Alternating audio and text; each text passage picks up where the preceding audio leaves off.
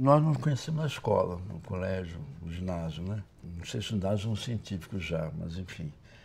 Nós estudávamos no Colégio Maria Soares. Ao lado do Colégio Maria Soares, muito perto, uns 50 anos adiante, existia o Colégio Meli Souza. E lá nós tínhamos também muitos amigos. É uma história que tem mais de 60 anos, né? É. E eu tive esse privilégio, como diria o Wilson das Neves, ou sorte, de encontrar e sentar na mesma carteira que Joãozinho. A gente sentava junto no Maria Soares. E tinham outras personalidades ali vagando naquela sala. Um deles era Carlos Imperial. Casa Imperial. Casa Imperial.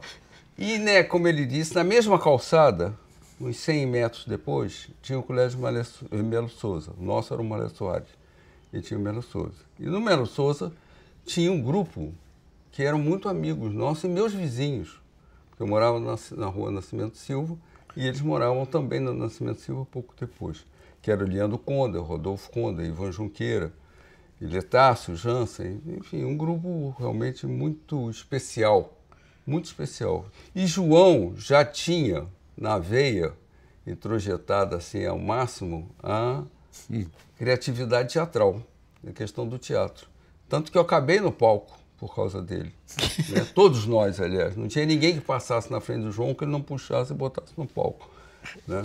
E por um motivo ou por outro, quer dizer, ou como ator, ou como desenhista, ou como cenógrafo, ou como o que for, tinha que trabalhar nas ideias do João, que já eram ali, e o colégio absorveu. Né? Aquilo era uma atividade do colégio que o João inventou aquela história. Né? Eu sei que a primeira peça que eu fiz no colégio foi uma peça francesa, traduzida pelo diretor do colégio, e que eu, pela primeira vez, atuei como ator, né? Aí acabou me decidindo um pouco a minha vida também, né? Porque eu acabei abandonando tudo para ser ator, eu queria ser ator. Na época a televisão não existia, felizmente, então eu queria ser ator para brilhar nos palcos, né? Então, todos os palcos até eu não estou brilhando, mas estou até hoje. Mas, então, quer dizer, mas nós fizemos até chegamos a fazer no colégio uma peça do pai do Vianinho, do Oswaldo Viana. Era O Vendedor de Ilusões, chamava a peça. Para nós era tudo uma novidade, tudo uma inovação, um mundo novo, né? Ele já tinha toda uma perspectiva de montagem, de perspectiva do teatro mesmo, né? Tanto que ele, agora ele lembrou, eu me lembrei dessa peça do Valdo Viana, e eram questões que, para mim, era tudo uma inovação, uma coisa que eu não imaginava. Inclusive, entrar no palco, para mim, foi um horror. Eu tremia que nem uma vara verde ao vento, né? Eu não sabia o que fazer diante daquela coisa. Mas a gente participou de cenário, participou de figurino, participava de tudo que tinha ali. Como eu disse, ele ia atraindo as pessoas.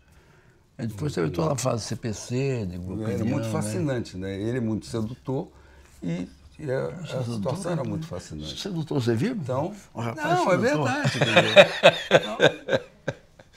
Sedutor nesse sentido mesmo, de pegar todos, não só as mulheres, mas como...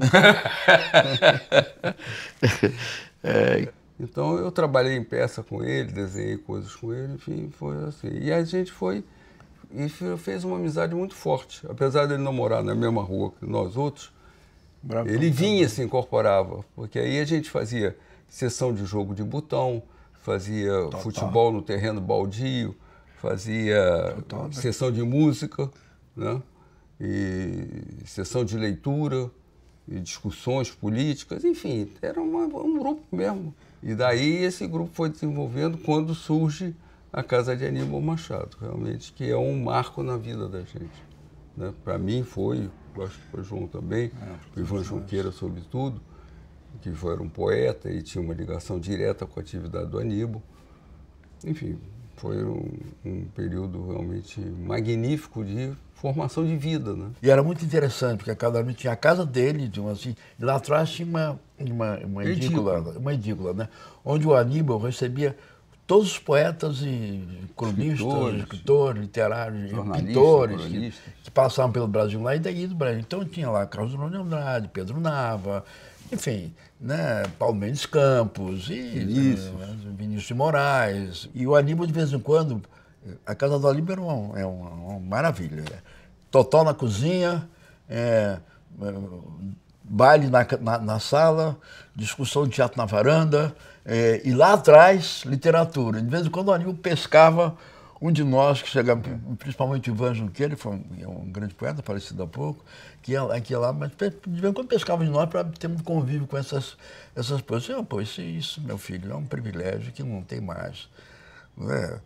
Sartre, quando passou por aqui, foi lá para cá do Aníbal, enfim, essas coisas todas, que não é só um contato com a literatura, com as artes plásticas, com o teatro, com o cinema, com a arquitetura.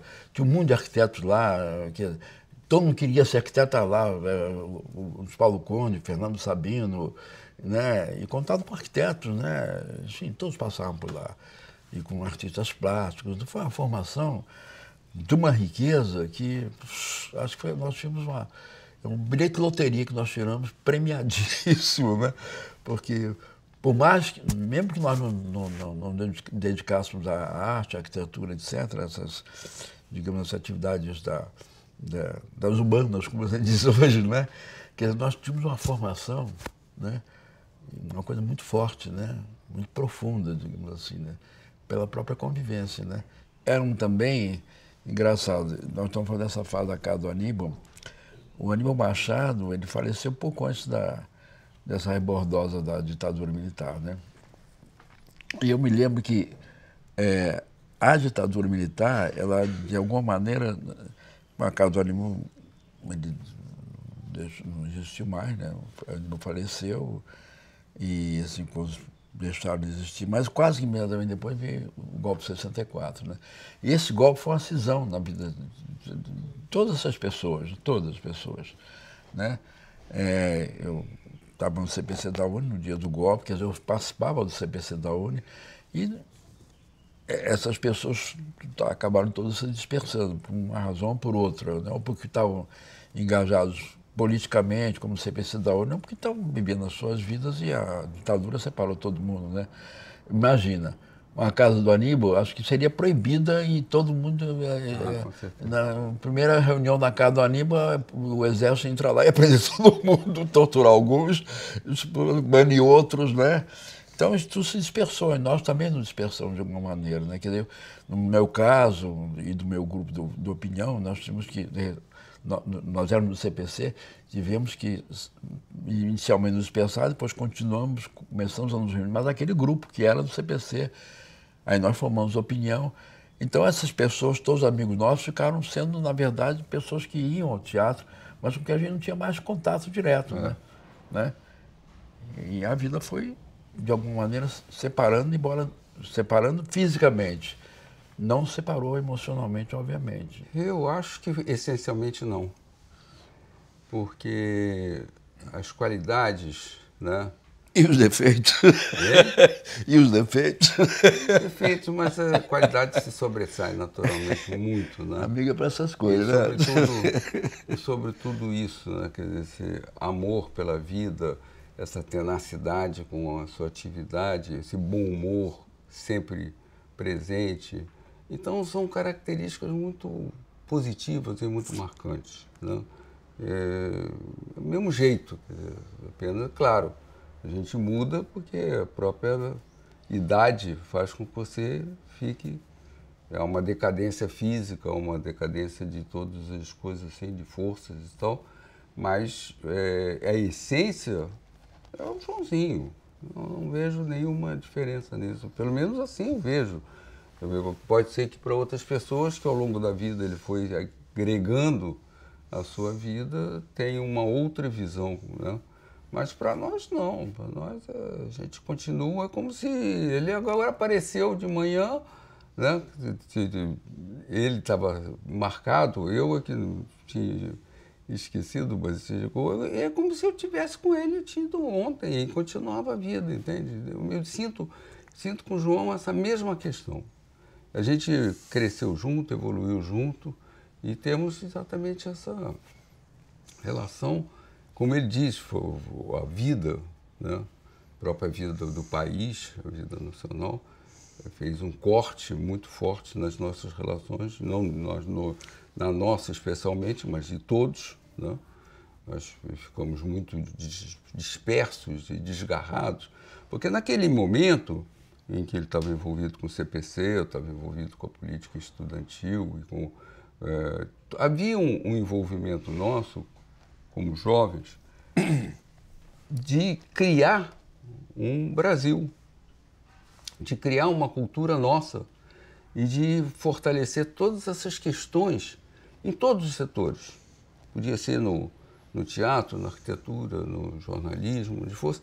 Você estava voltado para criar uma cultura brasileira. Isso era uma identificação na atuação nossa. Além de uma amizade que vinha de coisas, tinha toda essa identificação. A gente se encontrava como se tivesse o mesmo projeto, estivesse envolvido com as mesmas coisas. Eu podia assistir uma peça dele e estava integrado àquele projeto dele, que era meu também, né? Então, isso se rompeu. O golpe militar conseguiu romper isso e dispersar as pessoas. Isso foi um marco na vida de todas as nossas gerações e de todas as pessoas, assim, né? Agora, algumas pessoas por esse elo afetivo muito forte, no caso João, Leandro, Ivan, eu, quer dizer, nós mantivemos isso de uma forma ou de outra, como ele diz, às vezes com uma distância muito grande. Ele podia ficar 1 ano, 2 anos sem ver a pessoa, mas estava sempre conectado, ligado e fazia, entendeu? Quer dizer, então, não vejo nesse momento essa mudança de personalidade. Pelo contrário, há um fortalecimento. E como as qualidades se sobressaem muito sobre os defeitos, há um fortalecimento das qualidades.